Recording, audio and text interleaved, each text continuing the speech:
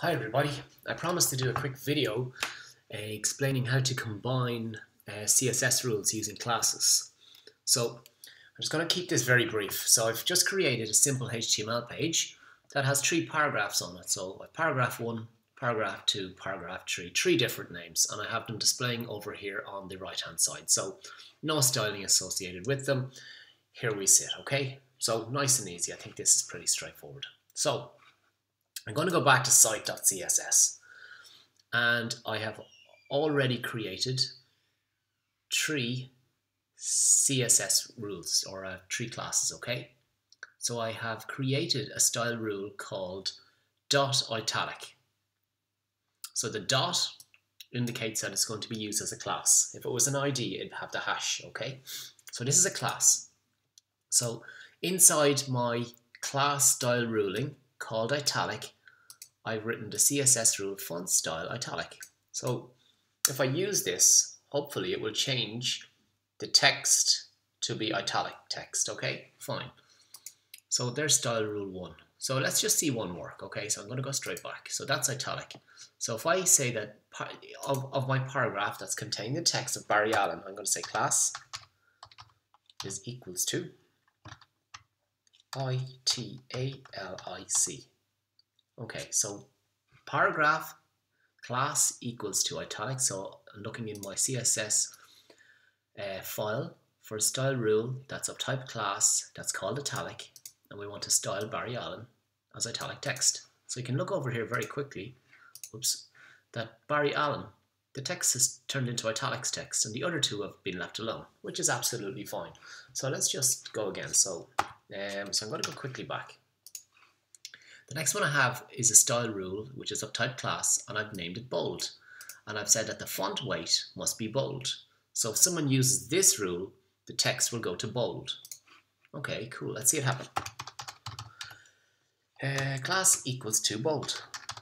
Ah, okay, cool. You can see it. So Diana Prince has turned to bold. Super. Okay. And the last CSS rule, which is of type class, we call underline. And I've said that it's going to be text decoration underline. Okay, cool. So let's just apply this to Bruce Wayne. Class equals to, what do we call underline? Oh, okay, cool. So there's three rules. That's fantastic. Excellent. Now, what happens if I want Barry Allen to be italic and underlined? Oh, well, maybe I could write a new style rule and I could combine what we have. So, okay. So I'm going to say, I'm going to create a new one called new style on STYLE. Okay. So dot new style, and I'm going to apply this to Barry Allen. So I want font weight to be italic. Okay, I can do that. And what do we say? We want it to be underlined as well. Okay, that's excellent. So I'm going to take these. So I'm gonna, feels like I'm recreating or duplicating some of my stuff here, but oh, look, we'll see what happens. I'm only interested in results. So up here we go, and I want the Barry Allen to be italic and underlined. That's what we've done. And I'm going to go say new style. Oh, okay, cool, excellent. So Barry Allen is now italic and underlined, but it feels like I have repeated myself. I've created a rule for rules that were already there. So do you know what? I've just been thinking about it. Wouldn't it have been really cool if I could have started to combine some of these to apply different styles any way I wanted? So do you know what? I'm going to delete this. Okay, so that's gone. I'm going to go back to my file, and I'm going to get rid of this, okay? So this is what we're going to do, okay? So I wanted Barry Allen to be italic and underlined. Okay, well, I can make it be italic, T-A-L-I-C. So there's italic. Okay, do you know, I'd love if I could actually add in another class here. And the honest answer is I can. So I can say class italic space underline.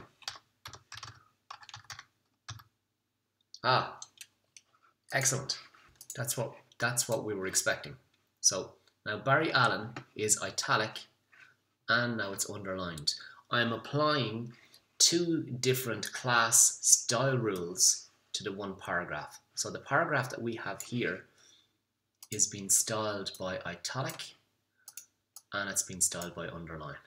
So I'm able to combine the CSS rules. So the two different CSS rule blocks are applying against one paragraph.